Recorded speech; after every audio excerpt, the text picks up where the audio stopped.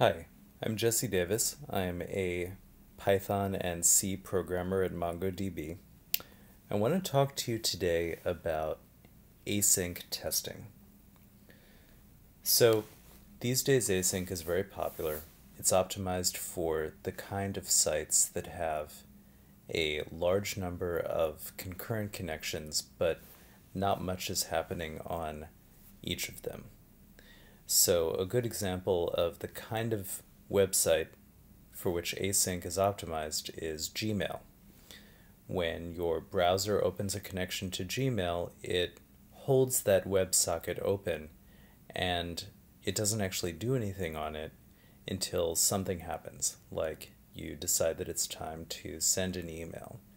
So normally connections are held open and there's no processing going on each.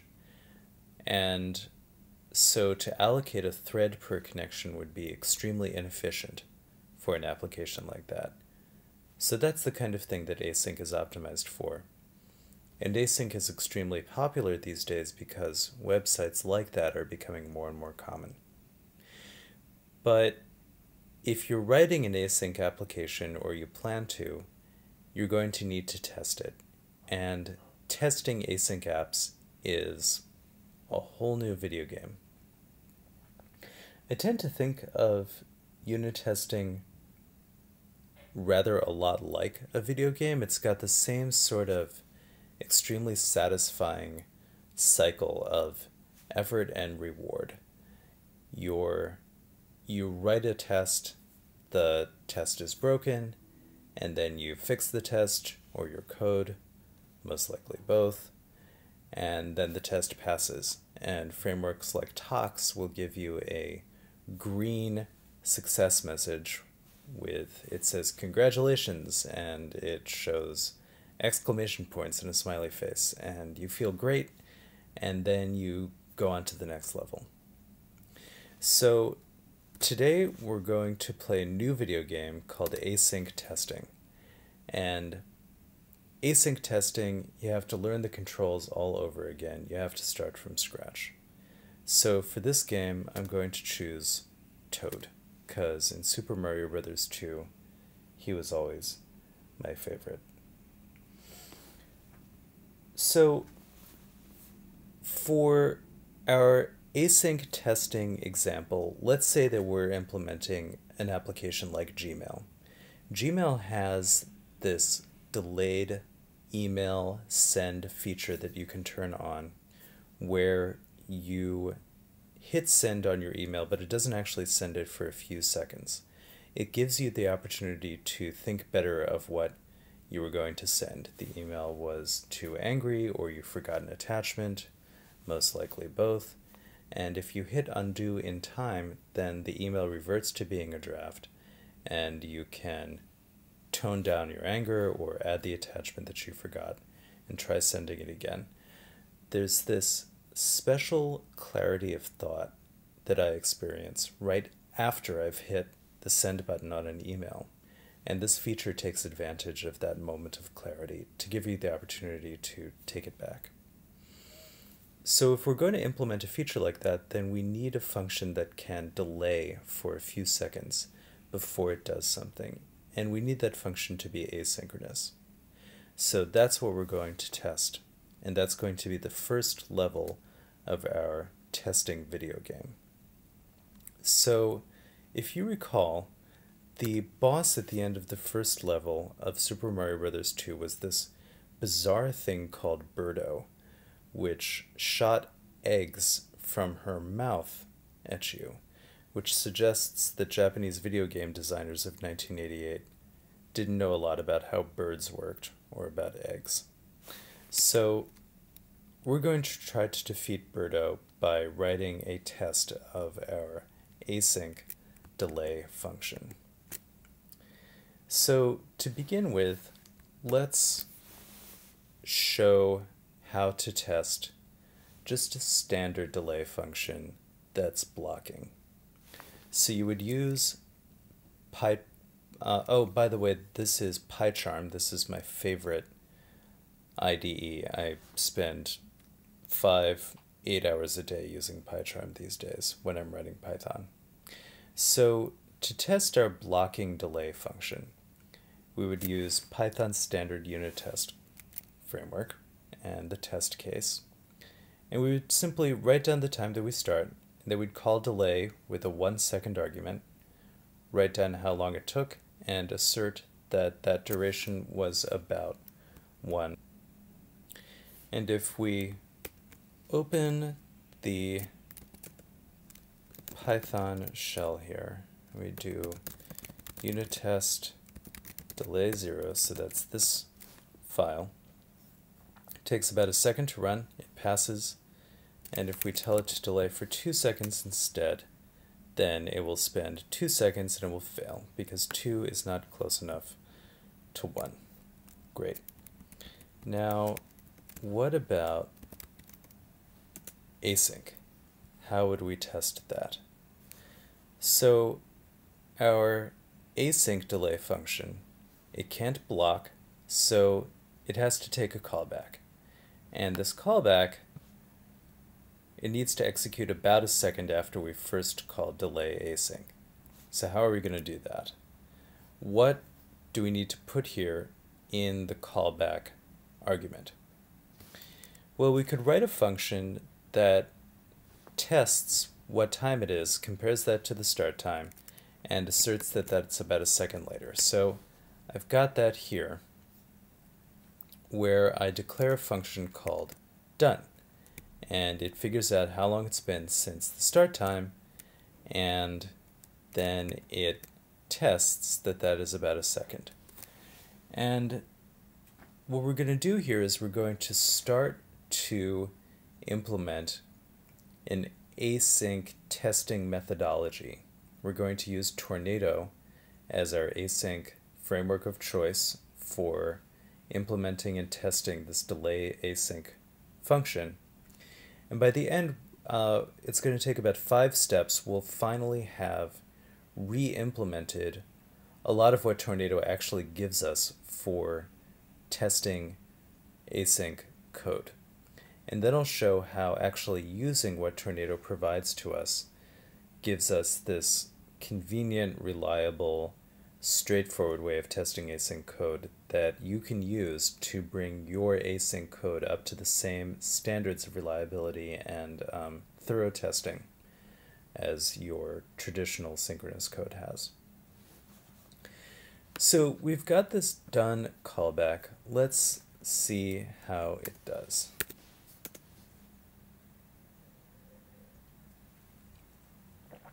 Fantastic, right? Our function has passed. But do you see anything wrong by chance? It's funny that it took only a millisecond to complete, right? It's nearly instant. So maybe we can explore this a little further. What if we delay for 2 seconds? Well, we've got 2 problems now. It still only takes a millisecond to run, and it passes, even though it shouldn't have. So clearly we've got a problem here. And because of this misstep, Birdo gets a hit on us. The way the game worked was that she shot eggs at us and we would lose a health point or something whenever we get hit. So we have a problem. How do we fix it? The problem is that we aren't starting and stopping the event loop correctly. So let's look at the next version of this file. In the next version, we import IO loop from Tornado. And we get a reference to the global loop. And what we need to do is we need to start our callback. We need to schedule it for a second in the future, and then start the IO loop. So this allows us to wait for the callback to be executed before the test method as a whole exits. And then in our done callback, once we've been begun, 1 second delay after we were first scheduled, we can test that the duration was what we expected, and then we stop the loop. And stopping the loop, maybe counterintuitively, has the effect of making start complete. And so our function as a whole can now exit. So if we run this delay 3 version, we can see that it takes a second now, not just a millisecond, and it passes. So that's fantastic. And that lets us get our first hit on Birdo.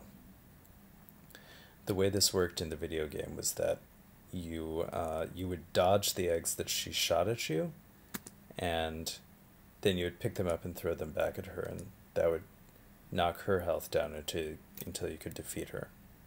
So we've learned how to start and stop the loop, and that was our first success. So that's great. And let's just verify here that if we delay for 2 seconds that our test will fail as we expect. So great. So it took about 2 seconds, and we got an assertion error because 2 is not close enough to 1. But let me see. There's sort of a problem here. I'm not getting my terminal prompt back. I'm hitting enter here, but my prompt isn't showing up. So that's a little weird. I also noticed that it's not actually the unit test framework that's printing out the error. I don't have this long line at the bottom. Instead, it's actually the Tornado application logger that's printing this traceback. And now I'm stuck. So I have to hit Control-C, get a keyboard interrupt. And I notice here that I was still in start, in the IO loop method start, at the time that I hit Control-C. So it looks to me like this is what happened. When this assert almost equal failed, it raised an exception. And because it raised an exception, it actually exited the callback before it had an opportunity to call stop. So that's a huge problem, and that means that Birdo gets another hit on me because the test hangs.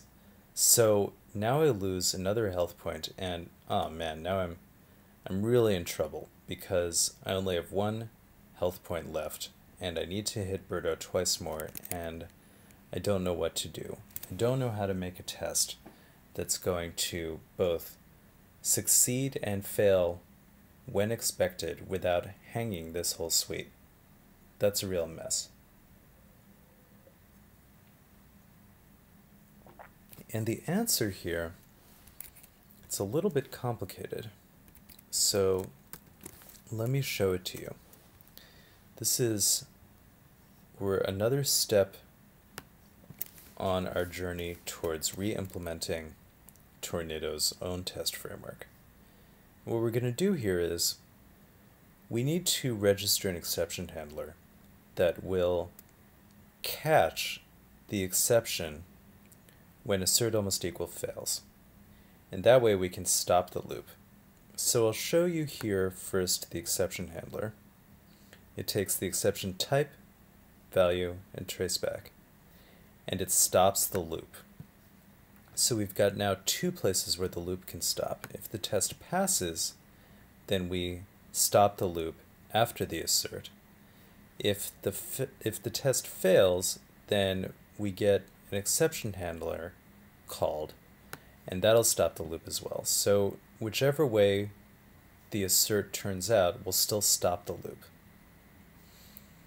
The other thing we need to do is we need to write down that the exception occurred so that we can make sure that the test fails informatively.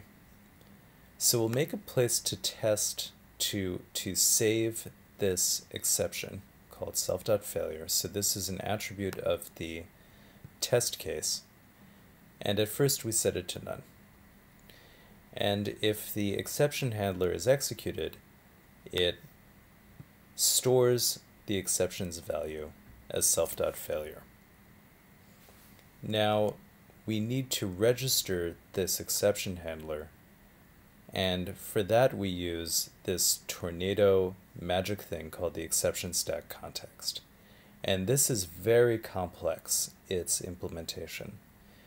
But essentially, what you need to know about it is that if you begin a chain of callbacks within the exception stack context, then the callback and any callbacks that it schedules will all execute this exception handler if they throw.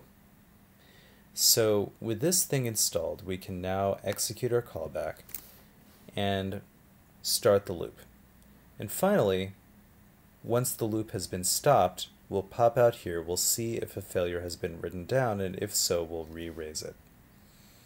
So this is called delay 4, and we're going to execute it down here. So first we'll see it passes, it takes about a second, and more importantly, if we make it fail, you'll see that it fails, and it fails in the unit testy way, where the unit test framework writes it down and returns us to our command prompt. So that's awesome, and we get our penultimate hit on Birdo because now we know how to handle test failures. But we're not totally out of the woods yet. Let's take a look at the sum of this output. It's kind of a big mess. I started the unit test up here, and when it failed, Tornado logged the traceback here. So you see the assertion error fails down here. And then the unit test framework, which captures the output, prints it all out again. So that's kind of a big mess, and if you were in the middle of debugging a bunch of test failures, this would be very hard to read because they'd be spat all over your terminal and be very hard to figure out what was what. So the way to deal with this now is to just add one line to our exception handler, which is return true. And returning true tells Tornado that we have handled this exception and you shouldn't propagate it. So I'm going to run it again, and it will fail again. It takes 2 seconds, but now you'll see that the traceback is only written out once. So we've got a nice traceback now, and that gives us our final hit on Birdo. So now we're in awesome shape. We've defeated the boss of the first level. We've figured out how to do async testing. And when we kill Birdo, she drops a power-up.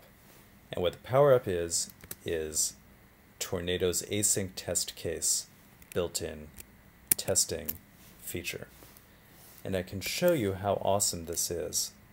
We can delete a whole bunch of lines if we just use Tornado's own testing framework. So we'll import it here from Tornado testing import async test case. So instead of inheriting from the standard unit test case, we're now inheriting from Tornado's async test case that comes with the Tornado framework. Now, the async test case creates and reinitiates an IO loop for us, so we don't need that IO loop. And it has shortcuts self.wait to start the loop and wait for it to be completed, and then self.stop to end it.